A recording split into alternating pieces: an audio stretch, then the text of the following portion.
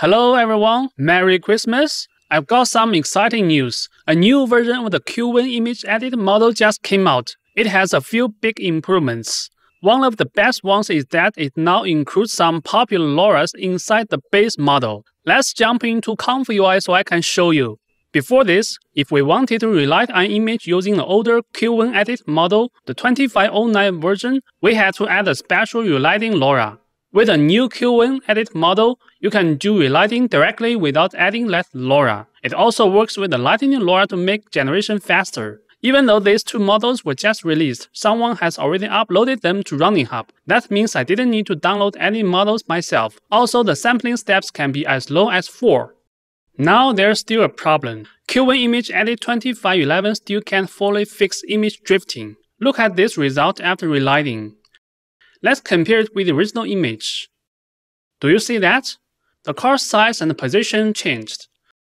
Some details changed too. For example, the text on the license plates is different, and even the Audi logo got altered. But don't worry, there's a way around it.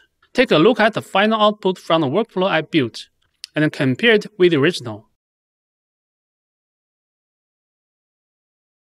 The car does not move at all, and the detail stays the same.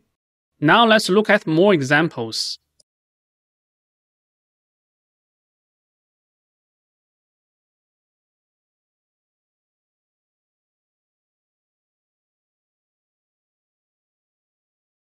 One really nice thing is that you can upload a very large image. In this workflow, the input image is 4212 by 2367. Let me walk you through how the workflow works. In the first group, there are two main steps. Step 1 is downscaling the image to 1024 by 1024. The longer side becomes 1024.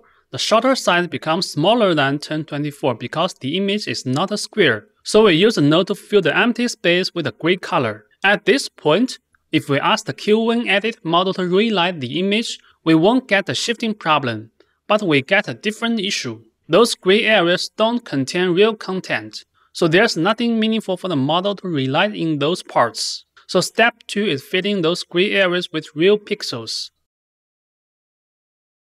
For this, I use the GGF version of the FlexFill 1 reward model. This one is the Q8 version, but you can use a smaller version to save VRAM. We do not need high quality in this step. This image is only used as the input for relighting with Qwen edit. From here, the workflow is basically the same as what we used with the 2509 version. The main change is that we switch to the new models, and if you are low on VRAM, you can use the GGF versions as well. For the prompt, you must include the word relight. After that, you can describe the lighting effect you want.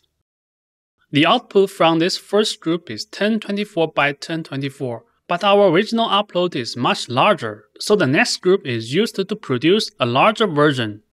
Here, we run a second pass with the Qwen edit model. In my case, the image becomes about 4208 by 4208. But the actual sky at the top and the actual ground at the bottom are not important. We only created those areas earlier so Qwen edit could relight the scene without shifting the subject. So now I use the image crop by mask node to cut out the extra parts. The size becomes much closer to the original.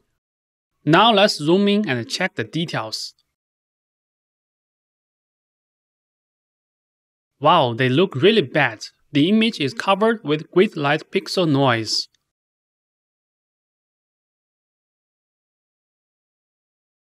So in the final group, I use the frequency detail restore node to bring back details from the original image. You can adjust the settings to control how much of the new relighting stays, and how much original details comes back. If you have ever done skin retouching in Photoshop using frequency separation, this idea will feel familiar.